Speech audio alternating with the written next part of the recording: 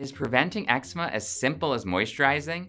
A recent clinical trial in JAMA Dermatology found that applying daily moisturizer to children before 9 weeks old through 2 years old can prevent the development of atopic dermatitis, also known as eczema.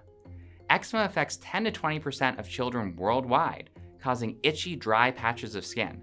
In this study, 1,200 families were recruited from 25 primary care clinics across the United States. This was a randomized trial, meaning that half of families were instructed to use a moisturizer daily over their infant's entire body, and half were not. Both groups were given general information on skincare and bathing. The authors found that infants who were randomly assigned to the moisturizer group had a 16% reduction in the development of eczema by 2 years of age.